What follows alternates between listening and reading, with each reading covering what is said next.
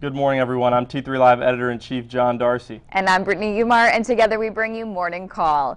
Futures are higher this morning on hopes of more QE from the central bank this week, and looks like we're shaking off that disappointing economic data we received last week. Yeah, well, futures definitely aren't higher because of economic data, because we continue to see very poor economic data. We're showing growth is slowing around the world, and it's starting to come to roost a little bit on our shores. And last week we got a really weak GDP reading. The baseline number was expected at 3.2%, came in at 2.5%, very light of expectations. Then you had real final sales, which is a measure of the actual demand for U.S. goods and services, came in at 1.5%, which was the lowest reading we've had in 2 years. So really dismal data. You combine that with the most recent jobs report, and you have no reason to really be optimistic about economic growth right now in the U.S. And like you said, central bank planning seems to be the reason why everyone's bullish right now. And after a 5-day win streak, the S&P had a small loss on Friday. So what will be the key levels we should watch heading into today? Yeah, we had that impressive snapback off the 50-day moving average, like you said, Brittany. And Thursday and Friday, we got really healthy rest, which is something that bulls like to see. We had talked a couple weeks ago about the violently indecisive action that we had seen in the market as a sign of a potential correction. When you get erratic action and high volatility, it's often a sign of some profit taking and things like that at upper levels. But if you go to the chart of the spiders, you can see volatility definitely quieted down last week, volume quieted down, and in the new normal market, that low volume melt up is sort of what bulls like to see. I know it's not the most exciting thing in the world, but it definitely lends itself to fewer shock down moves like we saw a couple weeks ago. But we're back above the 8 and 21-day moving average, so those are important short-term levels to watch. And futures are up a few handles this morning, so we'll watch the pivot from Thursday's high, and then obviously the pivot from several weeks ago in early April. That's all-time highs in the S&P, so those are levels that everyone's going to be watching, obviously. And interesting to note that we're seeing a turnaround in gold. So is this a buying opportunity? Yeah, I think gold, the resurgence in gold is just more evidence that central bank expectations are driving this rally, is that economic data continues to be poor. There's no real, you have the markets at all-time highs, and the economy is still in the doldrums in a big way, and like we said, we have the stock market equities at all-time highs, and the central bank expectations are driving a lot of that, and gold is further evidence. And gold, we saw a big 2-day shock price drop in gold a few weeks ago, and a lot of people were attributing that to expectations of potential deflation coming back into the equation. And so, inflation expectations are one of the dual mandates of the Fed, and they haven't been able to achieve even the inflation that they would like to see, even though by nature QE and all that type of stuff is inflationary. But we've seen, as the economy has shown that it's not growing at a very quick pace, you had that weak jobs report, you had the weak GDP report, you're seeing demand for gold again as people think perhaps that the Federal Reserve and the European Central Bank could ramp up their easing program. You go back to the chart of gold, you can see it's taken back this huge gap from the second big shock down day after it broke that support level. So it'll be interesting to see whether it can reclaim this candle and even get back up to that macro support level that broke. One of the rules in technical analysis is that major support becomes resistance. So if we do get back up into that level, it'll be interesting to see whether gold gets turned away and this is just the beginning of a bigger down move, or whether this was an incredible buying opportunity for you gold bugs out there.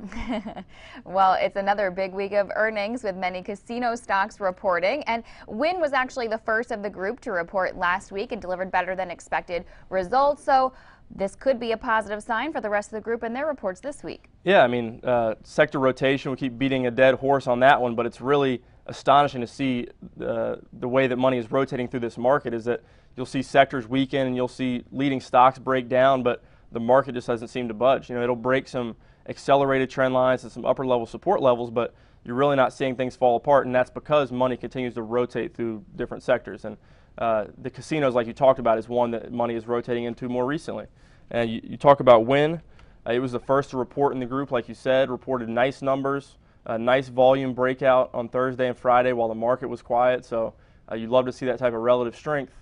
And you see it breaking above a pivot here. You zoom out on WYNN, and it still has another pivot from about April 2012, it looks like, that it can test now, and then has plenty of room up to all-time highs that came on that snapback from the economic crisis. And you zoom out even a little bit more on these, and you see that crazy move the casinos had off the lows of the economic crisis. And The casinos are very sensitive. They're very cyclical as far as the economy goes. So that's one thing to keep an eye on, is that if we do continue to get weak economic data, it'll be interesting to see whether the casinos hold up. But right now they have nice patterns. And the other one we'll take a look at is Las Vegas Sands. It has more of a calculated pattern now. WYNN is broken out and already eclipsed that pivot level that LVS is coming into right now. But LVS looks like one that's more calculated, and it has earnings coming up. I believe it's later this week, or it could be early next week. It's unconfirmed on a couple sources that I looked at. Then you also have MGM, also looking good, coming into a pivot area. Similar pattern to LVS, above all of its moving averages, and like we said, it's a sector that money continues to rotate into. And Caesars extended its surge for the year, as it said last week that it may raise as much as $1.2 billion through a venture unit to finance new projects. And this stock reports on Wednesday. How's Caesars look to you? Yeah, Caesars is a newer one in the group, and one that we don't really look to as often, but it definitely looks like it has some room. It's been a little bit more volatile recently, as you often see with newer issues, as that you saw it basically lose a third of its value over the course of March to mid-April, but it's seen an impressive bounce as it held the 200-day moving average. You go back and you see when it IPO'd. Caesars only IPO'd last year, so you're seeing some consolidation of that IPO. It had a really strong first day, but then you don't like to see a stock trade well below its IPO price, in the subsequent months. But obviously, you've seen a really impressive bounce back. Really high volatility in this one. Depends on what your cup of tea is when you're trading. If you're a momentum chat room guy, if you like to listen to Mike Lee, Steve LeVay, and you like that style of trading, short term in and out. Really good volatility in a low price stock with Caesars. But in general, I think there's more calculated setups in the group, but it is above all of its major moving averages. And if you do get a pullback maybe into the 8 and 21 day, maybe you could test some longs there. All right, well, coming up, we're going to go in the trenches with airline stocks. But first, quick commercial break. We'll be right back. I'm Mark Sperling, Director of Trading with T3 Trading Group and contributor to T3 Live. Do you trade on your own, but you wish you enjoyed the benefits of a large trading floor? With the T3 Live virtual trading floor, we deliver that experience to you on your computer. On the VTF, you can follow the long and short positions of experienced professional traders like myself, Scott Redler, and others, and listen to our live radio stations as we navigate the markets. In addition, you get the added value of a large community of sophisticated and like-minded traders. Your membership to the virtual trading floor also includes access to our 2 very popular newsletter products, Off the Charts and the Price Point Sheet at no additional cost. In my opinion, joining the room will be the best trading decision you will ever make. I would like to invite you to begin your membership with a 7-day free trial. To get started, visit t3live.com and click on the Virtual Trading Floor tab. Have a great day, and I look forward to seeing you in the VTF. Well, flyers may be complaining these days about higher ticket prices, baggage fees, schedule changes, less routes, all that, but it seems to be working for the airlines. Looks like a lot of these stocks, based on their higher revenues that they reported last week, could be really ready to take off. Yeah, nice pun there, Brittany. But Thanks. Yeah, in general, you've seen last week we had a nice catalyst, potentially bullish for the airlines, as Congress is finally able to work out. With the sequester, you had some cuts to the FAA, and you had the air traffic control issues. If you were traveling at all last week, you might have experienced those. Some really frustrating delays just because they couldn't handle the volume of traffic in the airports. But they got that sorted out, bipartisan support for that legislation, which is something that you never see. But anyways, the airlines look like a sector within the transports that have some nice patterns and could see some upside. Well, let's take a look at Delta first, which reported first quarter adjusted earnings that beat expectations. In fact, it was Delta's highest profit in over a decade. Yeah, it looks like Delta's turned things around a little bit. One of the famous acronyms for Delta is doesn't ever leave the airport, but it looks like based on the pattern that it actually is leaving the airport and looks ready to take off, to borrow a pun from Brittany. But Delta, you see, had a nice igniting bar here. It had this gap down that was sort of controlling the stock for a little while. But it was able to fill that gap with this nice igniting bar on some decent volume. And it's forming a nice upper level flag. It's similar to, what we're just glancing at, is similar to like an FSLR pattern that we saw last week, is that you see a nice igniting bar, you see the stock holding the majority, the upper level of that bar, and then on Friday you saw a nice break sort of above that flag. And so it'll be interesting today to see whether we get more upside on that to challenge this pivot from mid-March. And Southwest reported lower first quarter profit, but higher fares also helped it beat Wall Street expectations. You got LUV, Southwest. You maybe have a little wealth effect in play here as people feel like they have a little bit more money in their portfolio with the stock market at all-time highs, and people are more willing to spend on vacations and stuff like that than we've seen during the majority of the economic crisis, which I guess you could say the economic crisis is over, but the economy is definitely not booming. But you see airline stocks performing well, like you said, even with higher prices. And LUV Southwest is one of the more discount carriers, so they still are attracting people perhaps that are a little bit sensitive to price. But a nice pattern in the stock. It's above both its 8 and 21-day moving average, coming into the pivot here from late March. Short-term pivot. If we zoom out, let's take a look at where these have come from. Get up to the weekly here. Weekly, they've had a nice run, the airlines, but you like to see strength. You like to see people add to strength in the market and continue to pile into sectors that have been strong. It's a healthy sign, and you see Southwest coming into a pivot here from late 2010. So that'll be a level. It'll be interesting to see whether we get momentum up into that level. And United Continental reporting a bigger first quarter loss than it reported for the same quarter last year, but good news is still beat expectations. The company took a big hit due to the grounding of Boeing 787 Dreamliner, but being as the FAA has now approved that battery fix, maybe we'll see it lift the stock. Yeah, United Airlines, we were talking at the break about what our favorite airlines are, and Brittany mentioned United and Continental, so obviously I'm going to say those are bullish because of Brittany's opinion. I always respect that a lot, but you see a nice upper level flag. If we go back to the daily chart in UAL, come on, my chart's not cooperating much with me here. There we go. Well, I don't know if it is cooperating, but anyways, you look at the weekly chart of UAL, and it looks like it's forming a nice upper level flag, sort of like we talked about with FSLR and a couple of those other stocks, is that when you see a nice breakout, you like to see consolidation of that breakout above the 8-period moving average, and on the weekly, that's what you're getting in UAL. And generally across the board in these airlines, it looks like a sector that looks like it could see some strength. We talked about the transports a few weeks ago as an area that could potentially be a faulty signal or a sign of a potential correction in the market, but you've seen a nice snapback in the transports, and the airlines are obviously a part of that. And just to get in one more airline, U.S. Airways, again, strong first quarter earnings. The company is off to a solid start prior to its merger with AMR, which is supposed to conclude in the third quarter. So is this one maybe you would buy on a pullback? Well, also during the break, we talked about our least favorite airlines, and U.S. Airways was that one. So if somebody from U.S. Airways is watching, I'm sorry, but we don't let our opinions get in the way of our trading. So we look at the chart to make our trading decisions, and we see, like you said, U.S. Airways is maybe didn't have stellar results, but the airlines in general, if they make any money or just lose a little bit of money, even sometimes it's bullish for them. But U.S. Airways is above its 8 and 21-day moving average. It looks like it has a nice little lower level flag here, a lower level base that it could break out of and potentially challenge that pivot from mid-March. So another one we're going to take a look at is JetBlue. That's another one during the break we talked about how we liked it, and has the TV screens in the back of every seat. You got to love that. You can watch your ESPN or you watch your movies during the flight. And I'm actually flying JetBlue out to Las Vegas, and that's another reason I forgot to mention during the casino portion is that I'm going to Vegas in a week for the SALT conference, Skybridge Alternative Investment Conference. Going to see some great people out there, but I would be bullish on the casino stocks knowing that I'm going to Vegas because I almost always lose money, so I'll be donating to that cause if you're long the casinos.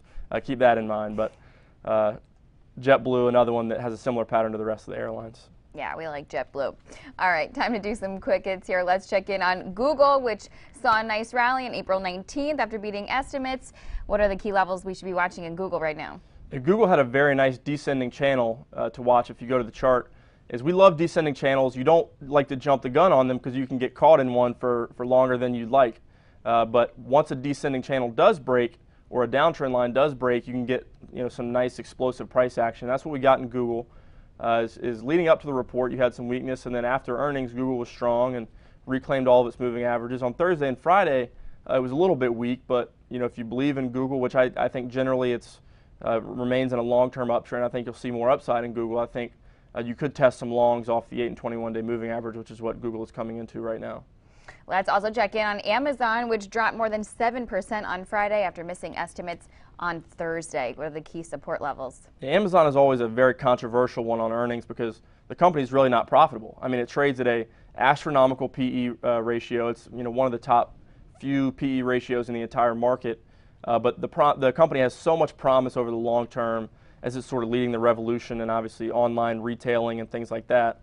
And then they also have huge cloud infrastructure, one of the leading cloud storage companies. But like I said, very controversial. And then a lot of times you'll see Amazon have report a loss in a quarter and it'll explode higher. But this time around you saw a somewhat weak report and it was actually sold off hard overnight it wasn't, down terribly. It was basically just reclaimed that 1 day of losses, or the 1 day of gains from Thursday. But then in Friday's session, you saw a very harsh down move, and the 200-day moving average will be one to watch in Amazon. And it's still in this upper level channel, but you see a big igniting bar to the downside like that, it often leads to lower prices for that stock. So it'll be interesting. This one will definitely be one that's going to be volatile, I think, this week, and one that guys in the momentum room and short-term players will be watching closely. Now, how about pharmacyclics? Had a rally recently. Above what levels might we see it pick up some more steam? PCYC, it's not one that I trade or am involved with personally, but it looks like it came up here to this $95 level and had a fairly steep correction, lost about 20 points, but didn't even get back down to its 200-day. And it looks like now the short-term moving averages have played catch-up. And when you see a bounce like this off of around the $72, $73 level, and you see a tight flag from that bounce, it gives you perhaps reason to be bullish on the stock and a way to base your trade. So when you're trading out of a tight flag like this, you put your stops at the bottom end of the flag and you play a breakout at the upper end of the flag, and you let the stock work itself out, and you leave your defined stops and targets in place. And it looks like a nice bull flag from this bounce. It could take you back up, to around the $90 level, or perhaps to retest these highs. So flags in general are just a way for us to base stop losses and to base entries, and so PCYC has a nice flag. All right, and finally, VMware has been stuck in a downtrend since March 15th. It's lost the support of all key moving averages. How can we still short this name? VMware is one that it looks like it wants to break down on a macro level, but it's holding on by a thread. It's one of the leading cloud companies. It's owned in large part by EMC. You can see it right here down at this major pivot support area. You had this gap down from January that held to the downside. You had a beautiful flag in that. It's one we talked about as a short. You got a nice flush, but then it bounced back well, but still wasn't even able to reclaim half of its gap. And then it's faded from that. So it'll be very interesting to watch the $70 support level to see if that holds for VMware. Like I said, it's a leading cloud name, and a lot of people are bullish on it in the long term, but it's come a long way. And you zoom out even more, you see how important this current level is for VMware. It's got this long-term floor.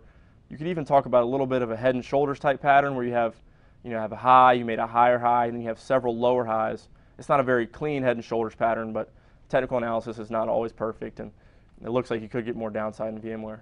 So in summation, what do you think you'll be focusing on heading into the first trading session of the week? Yeah, I think you have to continue to lean to the long side. I think a few weeks ago I was pretty bearish on here. We got a correction, not a very steep one. I was looking for something a little bit more, and I think a lot of traders were looking for more, but I think what you have to do is you have to continue to focus on the sectors that you see money rotating into. Is that the stock index funds and the broader funds or index ETFs and things like that are not going to outperform, I don't think, very much over the rest of the year. You've already seen over a 10% move, or about a 10% move in the S&P, but things like the casinos, when you see money rotating into it, you see things like the airlines. In general, I think you either have to be very short-term right now, or you need to have a long-term plan with your portfolio. And I don't think trading in between right now is going to be very easy unless you take a very narrow stock-specific approach. All right, and that's your morning call for this Monday. Happy trading, everybody. Have a great day.